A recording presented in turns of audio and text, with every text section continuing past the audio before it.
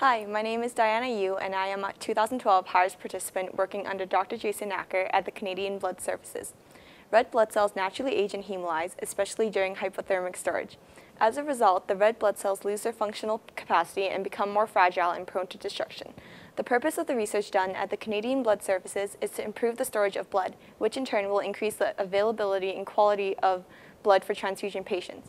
My research project specifically aims to reduce the many adverse effects that result from hypothermic storage, such as a decrease in red blood cell deformability and an increase in cell fragility.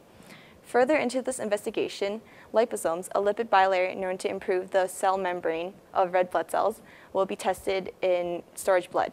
Hopefully, this study will help us to reduce the harmful effects that occur due to storage and prolong the lifespan and functional capacity of donor blood cells.